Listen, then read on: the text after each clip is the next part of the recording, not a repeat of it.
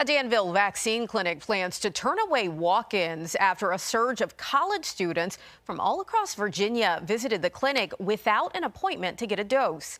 Danville officials say word spread among college students that the community vaccination center at the Danville Mall was taking walk-ins. But now, due to a vaccine shortage, they're making it clear that people have to schedule appointments. City Manager Ken Larking says he saw college-age students wearing Virginia Tech, Radford, and UVA gear at the clinic this week. And while getting shots in arms is important, they want to vaccinate the most vulnerable populations first.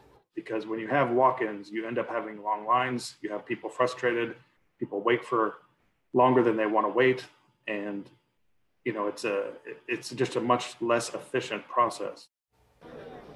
We have information on how to pre-register for a vaccine at WSLS.com.